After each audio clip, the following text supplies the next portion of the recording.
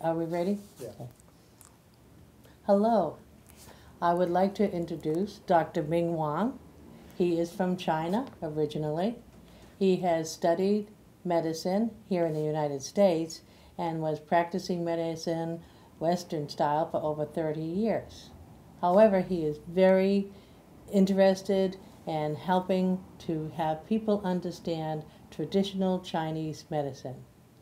And so he is here today to try to help us to understand concepts, different concepts that we never understood before about Chinese traditional medicine. And Dr. Ming Wong, after many years of practice, will now explain what he can so we can understand the difference of these two theories.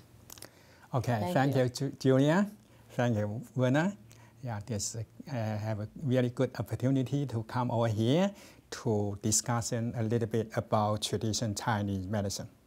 As you mentioned that I get my medical education in the medical school in China, and I also have my training in United States in UMass Medical Center and become a family doctor. Practice almost 30 years. Right now, I think it's the time, during the time I try to practice conventional medicine, additional, to combine the traditional Chinese medicine and acupuncture request by the patient. And I feel that at the same time, I do some the theoretical study and research work on the traditional Chinese medicine and theory of the Yin and Yang. In the past 2 years, I think it's a time for me to do more concentration on the traditional Chinese medicine and acupuncture, and also try to do some education on the traditional Chinese medicine, on the theory of the Yin and Yang, so that I write some books and also try to do discussion my idea about the Yin and Yang theory about the traditional Chinese medicine. Try to share my experience and my study in that field with the medical professional in the United States and the Western world, and also share my experience with the people in this country. Yes. I've been a patient of yours for over 20 years. Oh, thanks. Yeah. And you have healed me many times. I would wonder if you could explain, I think the most important difference with Western and Eastern is the diagnosis and how you approach it. Could you explain how you approach that with traditional Chinese medicine? That is the very interesting question. That is the key that between conventional medicine and traditional Chinese medicine. I would like to share my study with you that explain that kind of different, the key difference. Here I have 2 books try to explain that. One is in Chinese, that is Traditional Chinese Medicine and Metaphysics. I published this book in China, in Shanghai, that a major publisher company named Shanghai People's Publisher Company. That they're pretty good. The many people feel interesting about that book, about the idea. Yeah, that's the one. And then I translate that Chinese into English. That is the book, Traditional Chinese Medicine and Metaphysics. It was published in 2010 in United States. And right now, many people that start to know my book and try to understand what my book, the talk discussion. Here, I would like to do a little bit that kind of brief introduction about the book. Of course, that's a pretty complicated book. That's about 700 pages. And many people after that get into that book and feel that it's too complicated, unable to understand the whole idea. But I would like to do a little bit that kind of brief explanation for that, and have that kind of really key point for my concept.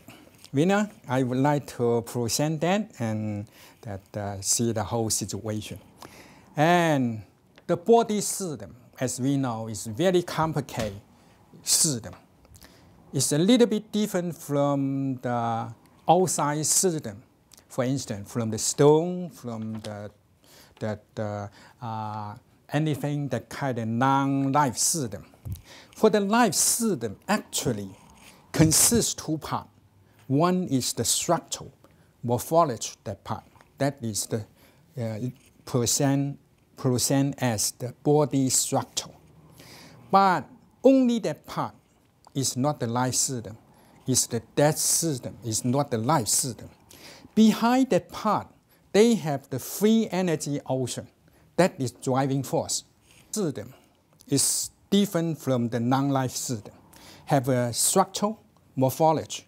Additional, behind the structure, have free energy as a driving force. For the science, for the conventional medicine, usually they study the structure, the morphology, include the whole system, its existence and its behavior, and the different kind of organ, their structure and their behavior, their the kind of action, and also the cell, the structure and its behavior, and inside the small organ or the cell, the kind of existence and its behavior, and also that deep inside that is chemical, complex, the molecular, all of the kind of existence and their behavior. That is so-called the general Newtonian mechanic system. Include the mechanic energy, include the chemical energy, but not include the thermodynamic energy. But behind that, below that structure, that they have the driving force. That is free energy, that the ocean. We can say is the kind of driving force as a free energy ocean. That includes that thermodynamic energy. That thermodynamic energy that's related with the system, the order and disorder, the liquid entropy, that kind of the existence. So it's very complicated system. For the conventional medicine, did not have any that kind of resource and also no such ability to study that part of the existence and its behavior. So this part of the existence and its behavior seem to be empty for the conventional medicine and for the science.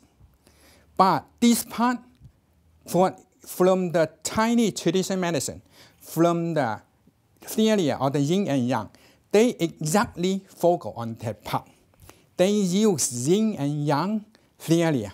Under Yin and Yang theory, have the Yin and Yang, empty and full, and cold and hot, and inside and outside, and find metaphysics organ, and metaphysics blood, metaphysics tea, and millennia, all of the kind of things, try to describe the whole existence of them and their behavior in that area. So the conclusion is the body system, the life system, consists two parts. One is the physics being that part. That part is studied by science, by conventional medicine, by Western system. Another part, below that, that the driving force, that is the free energy, that part seems to be for the conventional medicine, for the Western medicine, for the science. Until now, they did not have the resource and ability to study that. That part is related with the order and disorder. That part is related with the negative entropy. That part is related with so-called branch coupling. That part is related with the life. That is fundamentally for the life. That part, until now, conventional medicine, Western medicine, science did not have the accessory to study that. But for traditional Chinese medicine, they exactly try to weigh out that existence and their behavior over there. Use yin and yang to lay out the existence and their behavior over there. So that is the whole thing. So the conclusion is that the body system, conventional medicine, study the structure. Behind that, the free energy ocean studied by traditional Chinese medicine. That is clear, Julia? Well, I understand what